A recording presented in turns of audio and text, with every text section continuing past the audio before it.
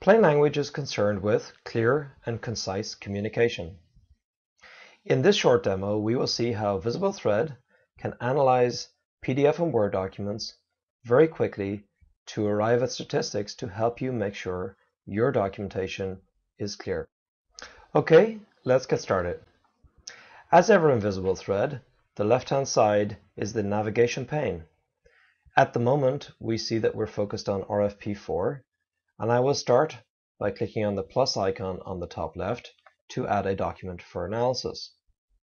Here, I add the document which is called Iowa Venturi Cat 1 Response.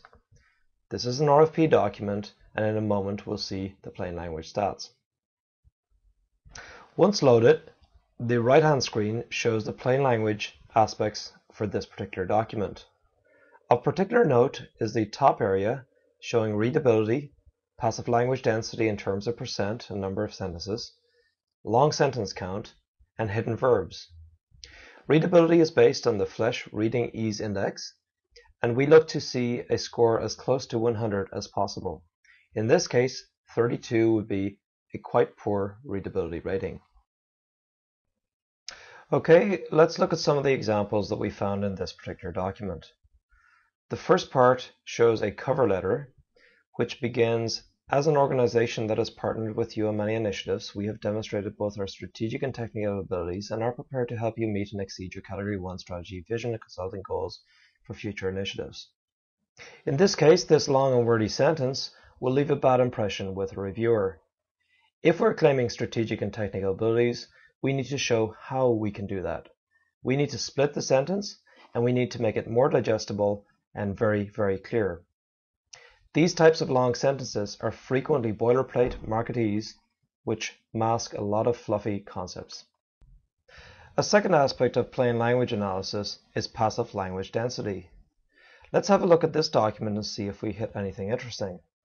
I'm going to scroll down a couple of pages, and here you can see that a claim is being made to increase revenue.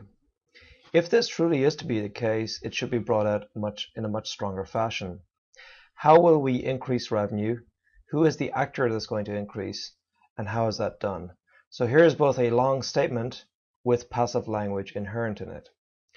This is a very important claim and should be backed up with evidence and re-articulated to say, we will increase your revenue by doing X, Y, or Z.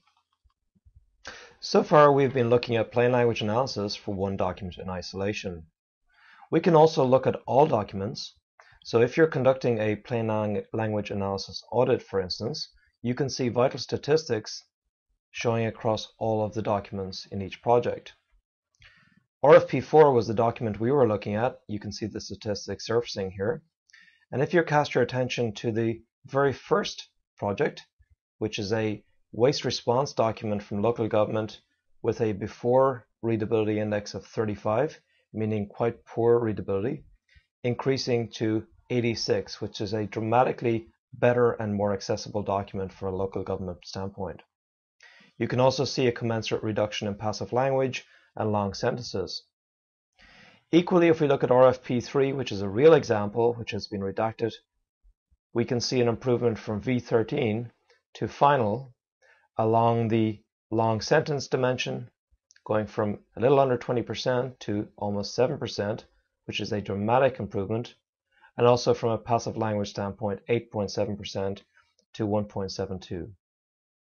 Okay, thanks very much for your attention today, and do check out some of the other videos on the VisibleThread website.